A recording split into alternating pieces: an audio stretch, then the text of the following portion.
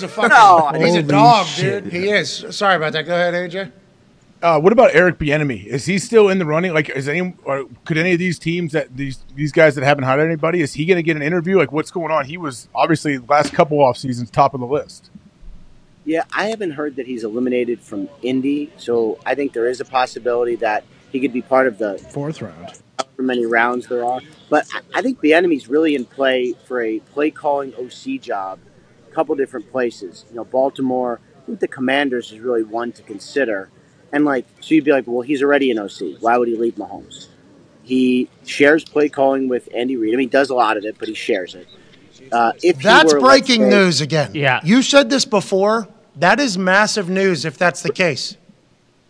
I think that is out there. I mean, I don't.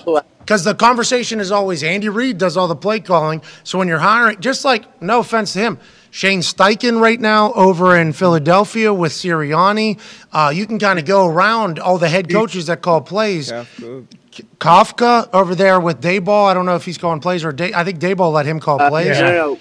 Kafka's calling plays. It's actually pronounced Kafka, and he's calling plays. Oh, okay. Thank you for that correction.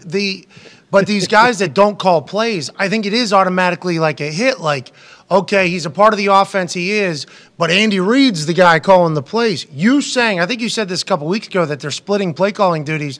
That was news to me. You saying it's already out there, maybe. I feel like we live in this world. I did not know that. Is that true? Is that factual statement? He also does call plays?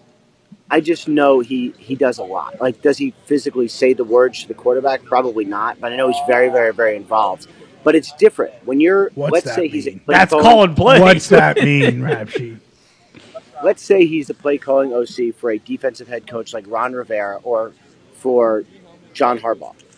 It does put him in a little bit of a different category, and it sets him up maybe to be a better head coach in the future in the minds of the owners, even though I think that's kind of dumb because being a head coach has almost nothing to do with whether or not you call plays. It's all like leadership and such. But anyway, that's kind of where it is now. Now, with that being said, that's the issue with having a defensive head coach. If Bieniemy goes into any of these places and has success, he's going to be a head coach after 1 year, and that coach is going to have to re-find another Eric Bieniemy, which seemingly there isn't a lot of. Also, hopefully Bieniemy is a good play caller in the games, which we have seen some people who have offensive, brilliant minds, not necessarily great play callers, because it takes a skill to call plays. I think that's always been the thing that fans think about Eric Bieniemy is like, well, Andy Reid's calling the plays, even though a lot of players and other people have given him credit for a lot of the creativity and the designing of the plays. The play calling is such a big conversation. But if he's a head coach, you can bring in an offense coordinator to run your offense. Right. Seems like he should get another shot at it. Chuck has a question.